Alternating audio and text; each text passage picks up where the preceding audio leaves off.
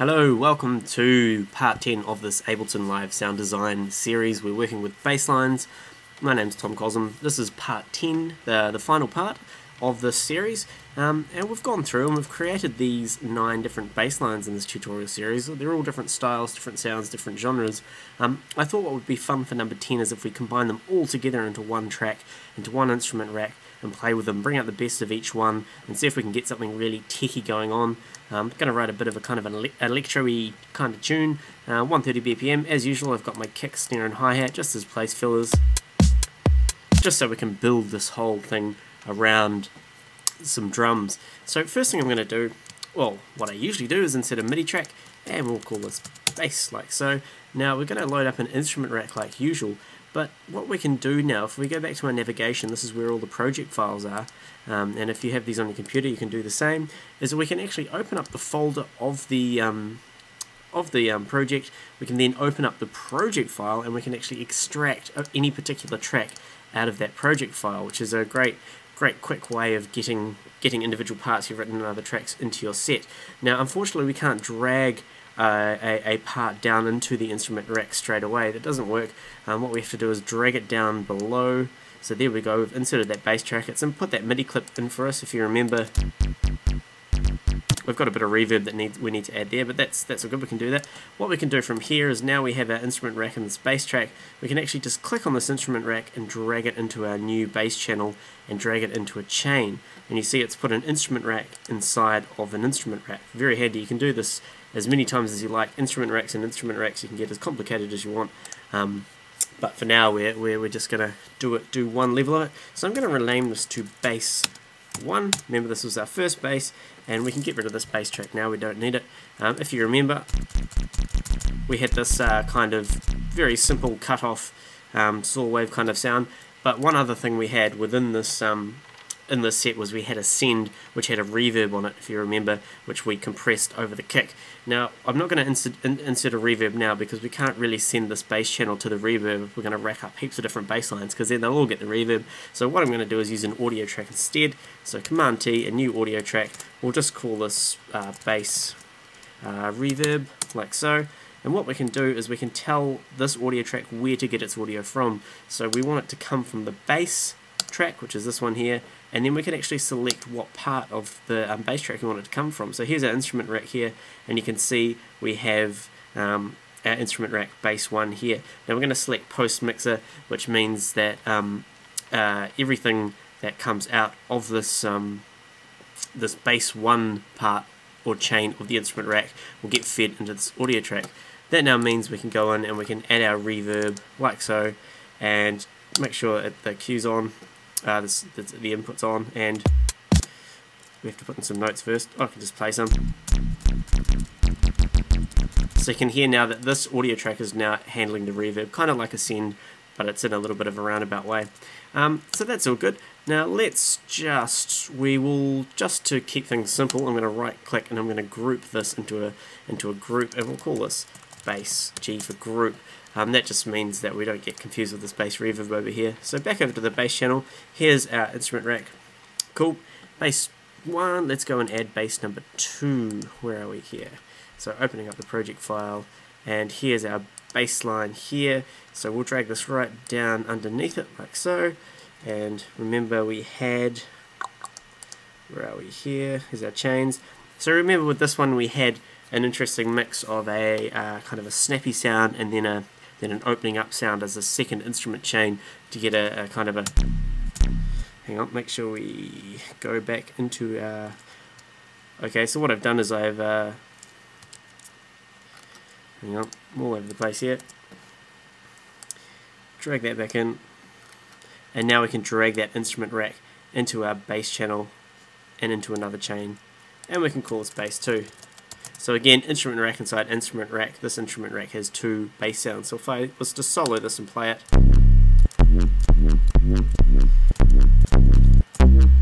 so that was our kind of, I don't know what you call that, but kind of a wobbly, kind of wompy bass. So that's very cool. So that's our bass 1. Here's our bass 2. Very good. Now let's do number 3. I'll just whip through these and do them quickly. Number 3, what do we have here? This was a Reese, wasn't it? So we need to put the sampled version in. Just go through and delete that bass line, we don't need it.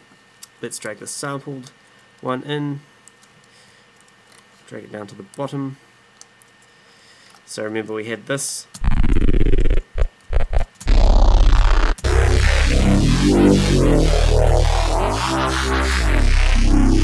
Very nice reset we'd resampled. So now I can drag that into the bass channel again. Drag the instrument rack into the bass channel and into the chains, and we'll call this bass number 3. Very good. Now what else do we have here? We have our fourth one here, which is a full-on one, I believe. So let's drag this, get rid of this one, we don't need it. Bass line, drag it down to the bottom again. We had bouncy full-on kind of sound. Grab that instrument rack, drag it up to the bass channel, chuck it in there, and we'll call that bass 4. Too easy, and then get rid of it because we don't need it anymore, that bass track. Right, number 5, here we go. Number 5, bass line again. Let's have a listen.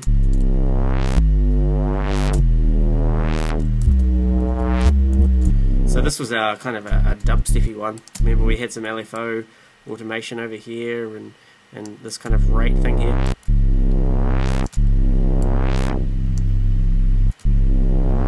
First thing I'm going to do is just go in and, oh, actually we don't need to do that. I was going to delete these automation points, but I don't think it'll matter. Let's drag this instrument rack up into bass, like so, chuck it down there, and we will call this bass 5. It does actually matter. Let's go over to these automation where we've automated these different volumes of the different elements of this bass line, and just hit delete. Oops, hit delete. So all that automation has gone. Excellent. So that's our bass number 5. Bass line number 6. Let's go down. Here's our bass line. Again, I keep forgetting to delete these ones. We can delete those once we're finished with it. So this one was that really epic-y disco one. Let's go in here, grab that instrument rack, drag it up to bass, into a new chain, and call that bass 6. Too easy. Delete. Number 7. Open up the project. I don't think we called that one bassline, did we? No, we didn't actually name that properly, but that's alright. It's still there. Remember this one we had a we used FM to get a very kind of proggy bass, so I haven't actually grouped that in the project file, so I'm just going to select that now. I'm going to right click and group it so it puts it into an instrument rack for us. See, there's our instrument rack, and now we can drag that instrument rack into our bass channel and call this bass 7. Very good. Number 8. Get rid of that track. Number 8. Here's our bass line, and we had that nice progressive-y kind of one that used automation and modulation to open it up. That'll be an interesting one to use in this this particular project, but we can still give it a go. Drag it into basses, drag it down, drag it in there, and there's our bass line number 8. Very good. Get rid of this. And finally number 9. Let's open this up. Here's our bass line, drag it in here. Remember this one was using harmonics. Very cool, I like that one. Let's drag that in. Bass 9. Very cool. So now we've got pretty much all of the bass lines that we have created in this tutorial series so far. So we can delete this one now, we don't need it, and now we have our fantastically busy bass channel. Let's play some notes just to see what it sounds like. It's probably gonna be very offensive. Enable it. You can see it's going nuts. CPU's going mental. Let's make sure we unsolo it. Very cool. Now just to be on the safe side, let's chuck a limiter after it. Bit sloppy, but we want to get through this as quickly as we can, so put a limiter after it so we're not peaking. Still sounds horrible.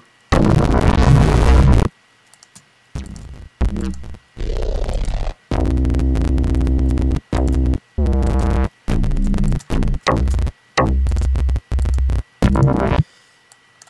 it's going to bring these levels down for us.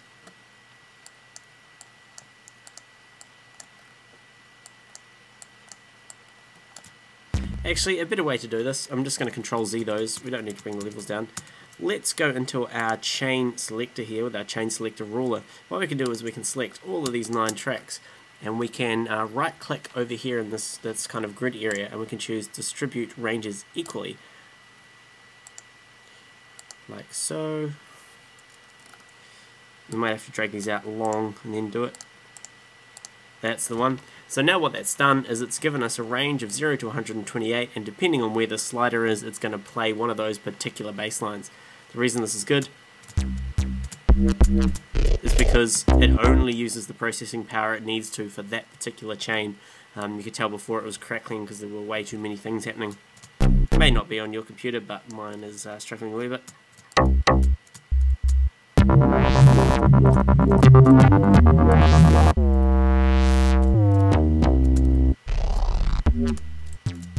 Very cool. So now we can simply automate this this chain selector like we would any other parameter for when we actually want to get to any of these things. In fact, it's probably easier at this stage, rather than distributing the ranges equally, is if we actually drag them all down and just make them so they're all right next to each other, because then we only have to move the automation line up a single increment each time we want to change it.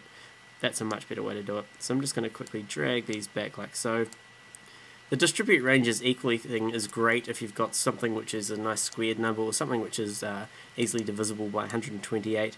For example, if you've got 8 things, I mean that's a good thing to do, because then you'll have units of 16 for each one of your parameters. But for now, we're just going to have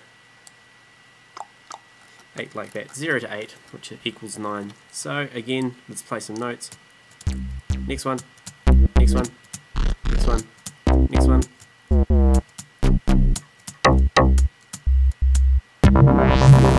That one's quite alive, isn't it? I like it. Okay, so now we need to start putting in some notes. So I'm just going to pick one of these sounds which will be good for creating a melody. Need to get this bass reverb in solo to get that effect.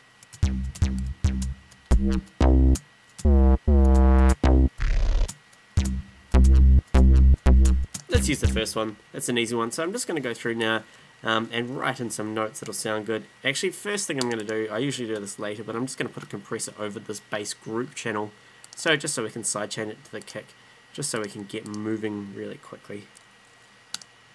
Bring that down. Very cool. So now let's insert a MIDI clip. And we'll use G as usual. Octave lower. Make the first note a long one.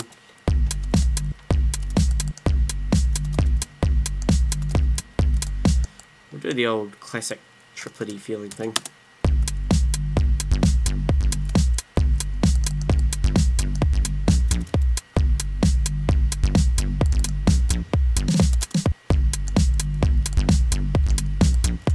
Very cool. I'm just going to copy that across, and then we'll change a few notes. Maybe make this one a G.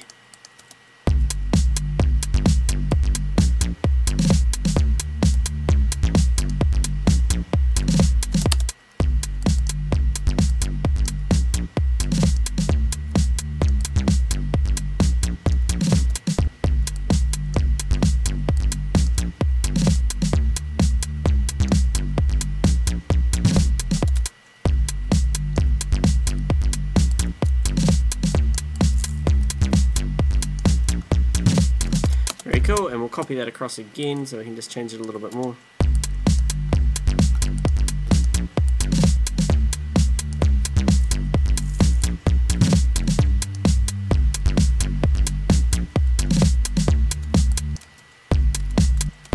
And for this one, we'll just make it a bit epic. Some triplet notes in there again, get rid of these ones.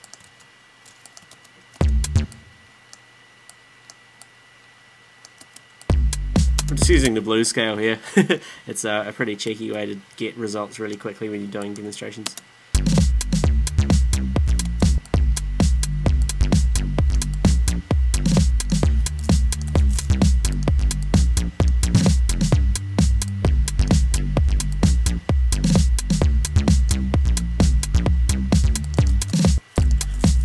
And just because we have that disco one happening there, we'll just do the standard duka duka with the octaves up.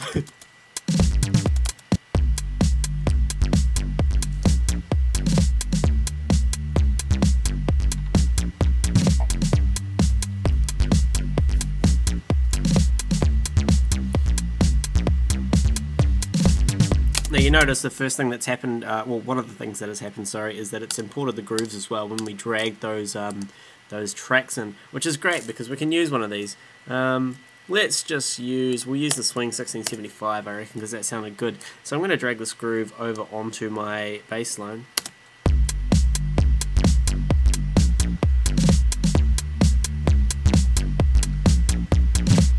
Let's drag it onto the snare and the hi-hats as well, just for good practice.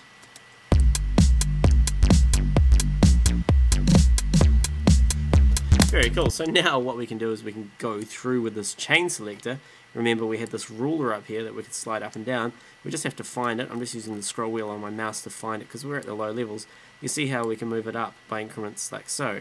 So every time we want to change it to a different sound, we just have to select that particular note in the MIDI clip. For example, there's one there. We just have to get in quite close, pick it, and drag it like that, and it'll snap to the next one. Let's just do this really quickly with a bunch of notes, just so you can get an idea. We'll craft it into something that sounds good in a second. So having trouble grabbing that line. There we go. It does actually snap to, because these are absolute values, it doesn't let you just put it anywhere. You have to actually snap it to one of the lines. I think 3 was a Reese, wasn't it? Oh, I think that'll do. And we'll just go all the way up.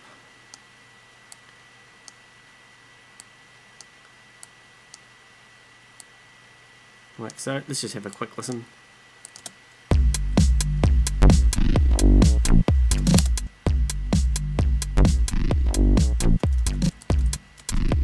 The first thing I notice is that Reese, which we've got on this bass number 3, it's an octave. It's an octave lower than everything else.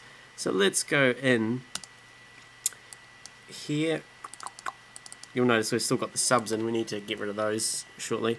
We can actually get rid of the sub on the Reese now. Here's our highs. We've resampled it, so let's transpose it up by 12 over here, and we have to do the same for this one. So now this should be, that'll work. Now I should actually go through and delete the sub channels from each one of these basses because that's really bad. So delete the sub channel. Do we have a sub channel here? We didn't. Actually, no, screw that. I know this is sloppy, but let's not delete the sub channel. Let's just go into this bass, this instrument rack here, and let's just chuck an EQ8 after it and just get rid of the bass ourselves. So I'm just going to click on this pole, turn it into a high pass. So we've got no sub, and now what we can do is we can just create a new clip, a MIDI clip, which is already included in this bass group. We'll call this sub. Just do it in a new clip, just so we can change things if we want. And then just hold down the Option key and or Alt key and drag this down. So now we have a sub, which we will use an operator. Surprise, surprise.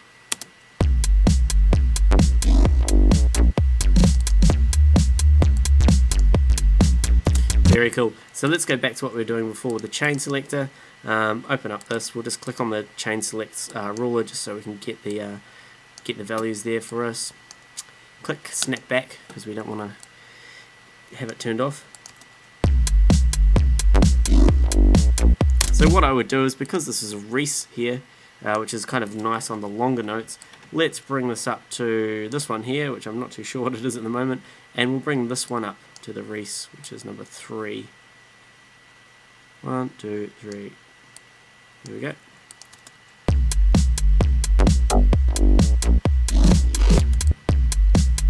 That Reese could almost go up another octave, I reckon. Let's go back into it.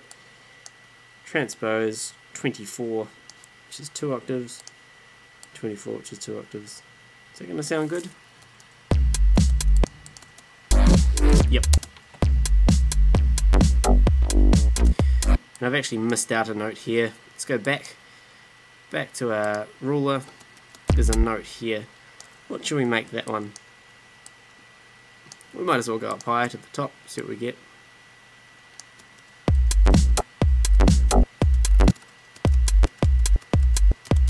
That's our techno one, which we need for another long note. Let's bring it up to there.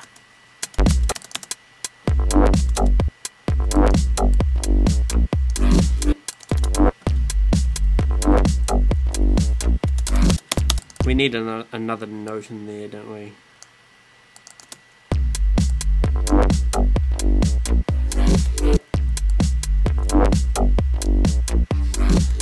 Very cool. And remember the re-slide, so we can actually click on this, hold down Command and drag it back a wee bit.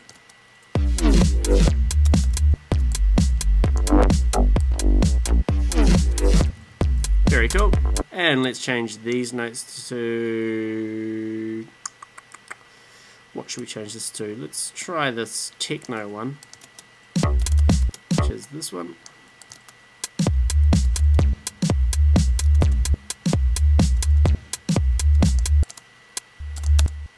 Nothing's really happening in that that bass 8 because remember we had a... What did we have? I believe we had an auto filter after it.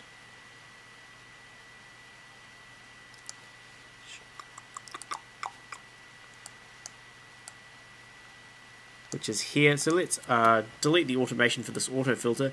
We can do that by just selecting all and holding down Command, hitting delete, and then we can bring this up to the level we want.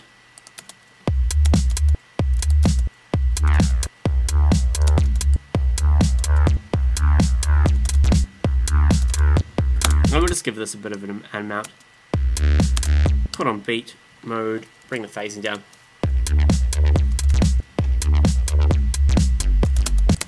Sounding good.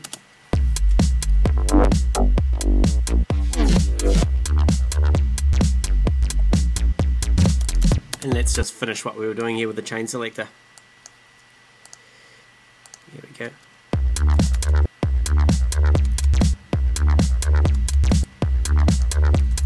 Very cool. I reckon that one will be good.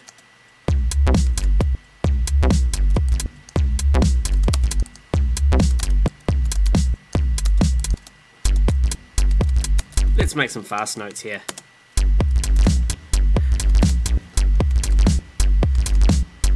And we'll bring this one up. Make this one up to the proggy one, I think that was it. And we'll make this on the full on one.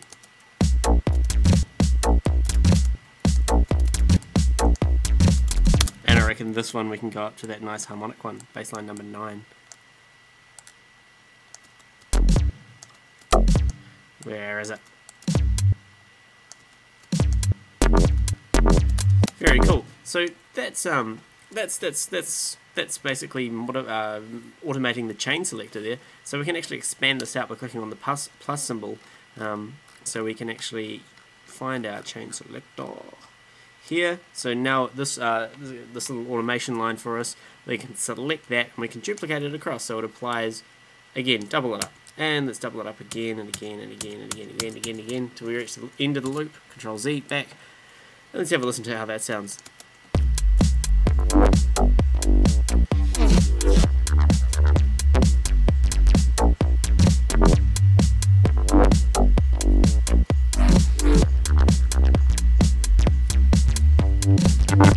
Very cool. That last note here, we'll pick the disco one for that, because that was why I put those two notes in. Let's find which one it is.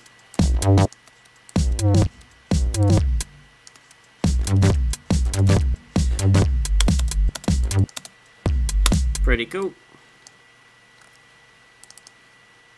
Let's go over these notes, maybe make these notes a wee bit shorter. I think that'd be a good idea.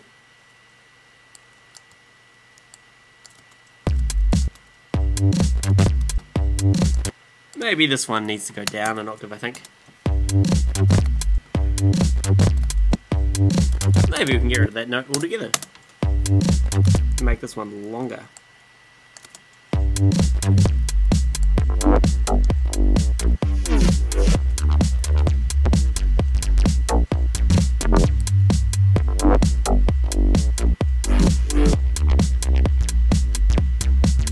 Very cool. So we're getting something fun here. We're using the chain select ruler, and we're automating that so we're just letting through individual bass sounds. If we go back over here and look, we can watch our levels. I'll bring this up. Oh, that won't work.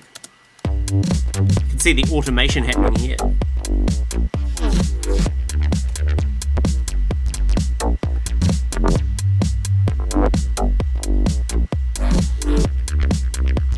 Let's try something crazy. Why not? I'm going to take this bass channel and I'm going to duplicate it like so. It's going to duplicate everything, the instrument rack, all the instruments within it, everything. Just going to save the project, remember to save. And now I'm going to drag this down outside of the bass channel like so. Let's call this synth. Good spelling, Tom. Synth. Now, let's go. Let's take all this up 2 octaves higher. Let's see what happens.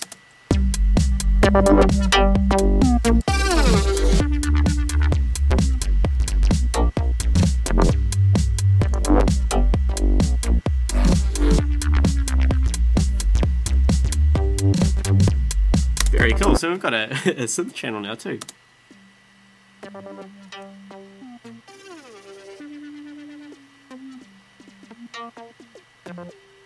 I like that. One fun thing I just thought of that could work is if we use a simple delay over the end of this channel. So here's our synth channel, here's our crazy racked up shit, and let's put our simple delay over here.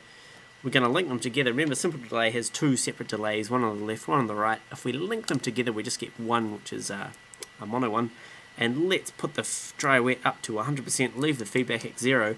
Now, if we pick an increment of one of these, what's going to happen is it's going to delay the sound by that amount. These, of course, being whatever this number is over 16, so 16th notes. So this would be 2 16th notes, this would be 8 16th notes, this would be 16 16th notes, which would be a whole bar. So if we put this, say, at 2, the synth line is going to be out of sync by an 8th note, forward or back. Let's have a listen. Might sound shit.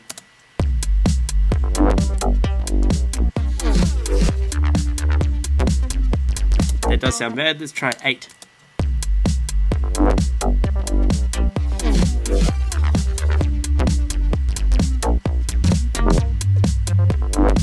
Let's try 16.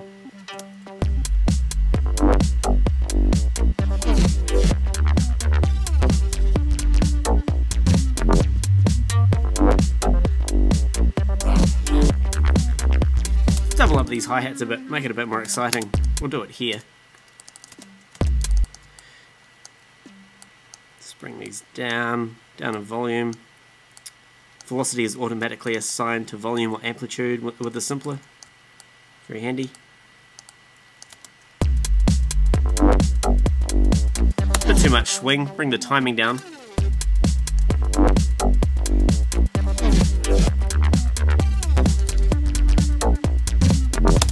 That simple delay isn't sounding good, so let's turn the sync off completely. Let's play with some millisecond values. A bit of feedback.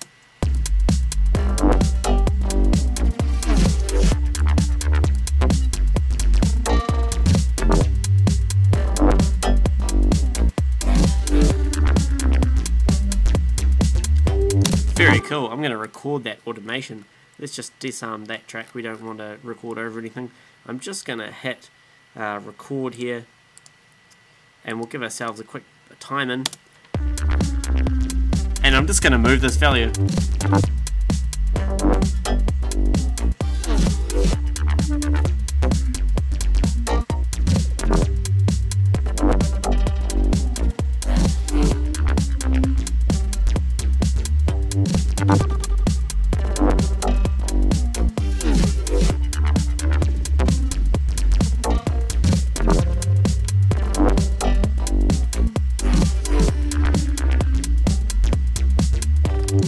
Very fun. let's keep working on that. Fuck, we're at the end. Why not? Let's have some fun. New synth track. Synth. Oh, we'll call it pads. Let's just put in an operator. Let's just make a pad. We've got this inkling for a nice big lush kind of pad. We're in G, so let's go G. We'll make it a big long one. We'll put on a B flat, which is the minor third. Put on a D, which is the fifth, and let's put a F, which is the flat seventh. So this will be really loud at first, and all sine waves, which we don't want. Let's go saw wave. It's an octave too low. Shift up, and of course we'll need to sidechain that. Get that pumping effect. Can't help but like it, I'm afraid. I'm a sucker. Kick. Threshold down.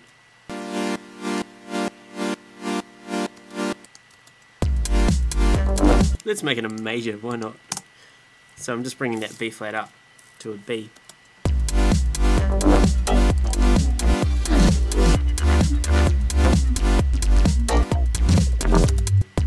Put a pitch envelope on it.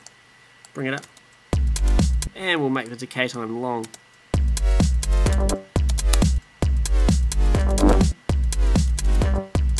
Maybe build up.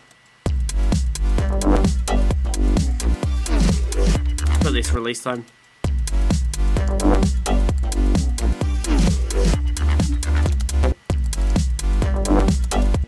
And let's just add in some notes here. Let's just bring... Oh no, we'll keep that there. Let's bring this up to a G, like so. And up to a D, and up to a B flat. Even though we're in the major key now, we can put that B flat. That can be a dissonant note, which can resolve back up to the major third.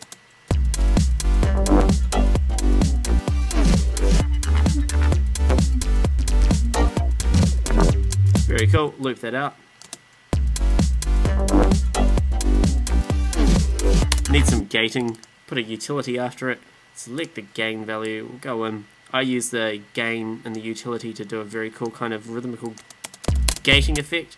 You can do it with the volume, but if you want to adjust the volume later, then it's very difficult. So I just select a chunk, drag the volume down, select it all, make an automation chain, and duplicate that across.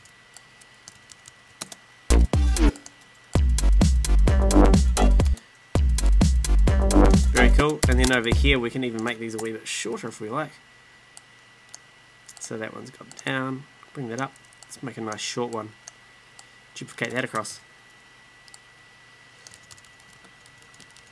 And we'll just copy all of this and duplicate that across. We can delete points if we want to get it rhythmically good.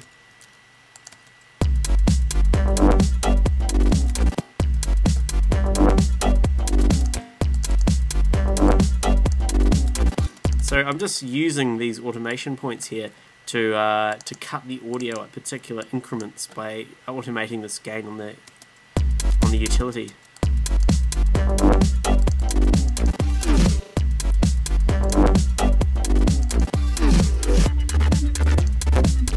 It's a bit intense. Let's we'll duplicate this out. Accidentally went 30-second notes there, so.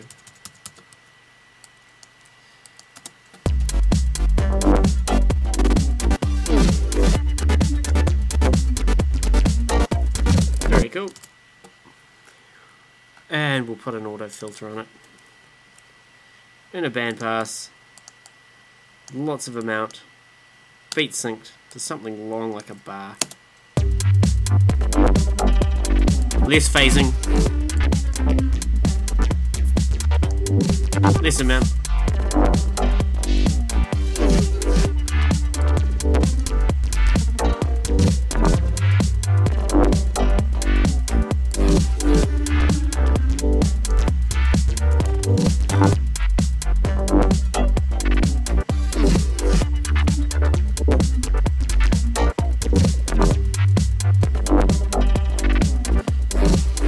So I'm very happy with that. there's all of our bass lines combined into one fun set. Hopefully you've gathered how powerful racks inside racks can be, and also using that ruler to actually pick things and move around. I've done a tutorial video recently under the name of Klitch.